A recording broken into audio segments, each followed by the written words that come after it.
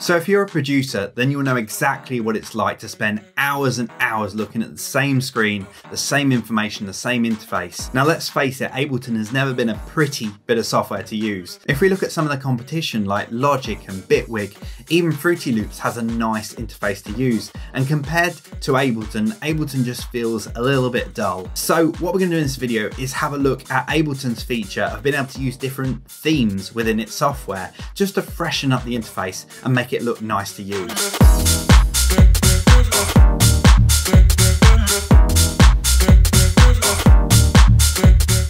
So when you are spending a good deal of time in a space, it's gonna feel the same each time you get into it. It can be the same with a studio. Sometimes you have to move things around or get rid of some equipment and get some new equipment to just feel fresh again, get that creativity back. And what I'm gonna look at today is doing that within the software, within Ableton.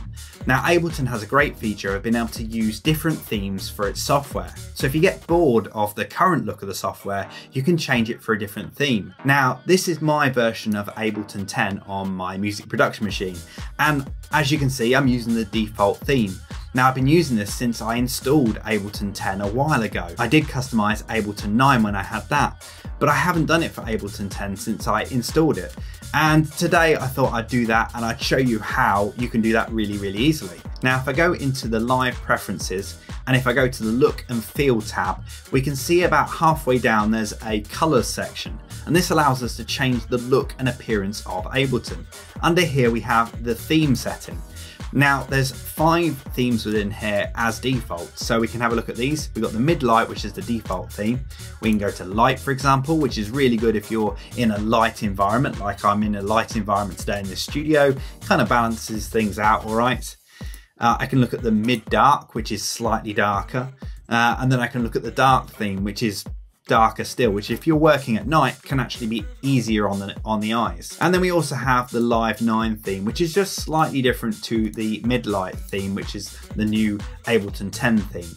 So we can change it between the different themes within here. We also have a few different options within here as well. We have the brightness, so we can make the software lighter or darker. And as I say, this is something you can kind of tweak to your taste. You can make it however you want to. We also have color intensity, which allows us to almost put a tint on the software, make it look slightly different that way. And we've got the color intensity, so we can make it a certain brightness of color. And then we can change the hue, which kind of changes what the color is. And obviously that's something you do to your own taste. You can kind of tweak that however you want to. So you have certain options within here as default, which is great. You can keep changing up and do all that kind of stuff. But what if you want to do something more than that? Well, we can actually install third-party themes that other people have created. So a quick Google for Ableton 10 themes or skins, and I came up with this skin by Anthony Milano on a website called DeviantArt. Now, DeviantArt is a really great place for graphic designers to showcase their work. But in this case, Anthony has actually uploaded the theme as well, so we can actually download it from this page. And he's also very kindly put instructions to how to install it.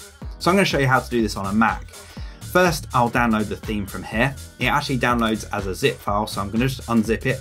And there we go, we got the theme file right there, the .ask file. That's the format that Ableton skins come in.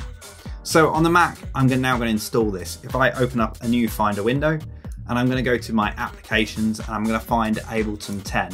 Now if I right click on this and go to show package contents, then inside here go into contents, into app resources, and then into themes. Now this is where all the themes are kept for Ableton. And as you'll notice, these are all the ones that are standardly installed when you get Ableton. And what I'm going to do is I'm now going to install this one, which is just a case of dragging and dropping it into that folder. Now if I go back to Ableton, we'll see that that theme isn't in the list yet. So what I need to do is I need to close down the preferences and then reopen them.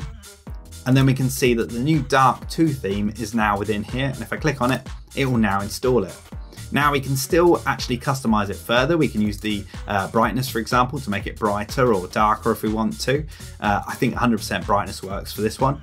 We can also change the color intensity as well, so we can give it a slight tint if we want to, any which way we want to. For now, I'm not going to do any tinting on it. That's something you can customize as you go along. But if we have a look at this, it's got some really nice color changes here. It's nice, and it's a nice dark theme, so it's good to use at night. And if I go through some of these different channels, you can see how it's kind of changed the interface completely. Some of these like instruments and plugins, they look really different. They look really nice. It's just freshened up the interface. So if you're bored of looking at that same Ableton grey interface, you can very quickly change it using either one of the standard themes or buy another theme that you found on the internet. As I say, it's very simple to Google for Ableton 10 theme or skin, and you'll find a whole load of options out there, and you'll find the one that looks right for you. So in Ableton 9, I did customize my own skin, and I'm actually in the process of moving it over to Ableton 10. As soon as I've got that done, then I'll put it up online for you guys to download. If you enjoyed this video, give it a thumbs up. If you haven't already, subscribe to it, and also don't forget to hit that notification icon so you're notified whenever I upload a brand new video. I've got a whole load of other stuff like this on my channel, so definitely check that out.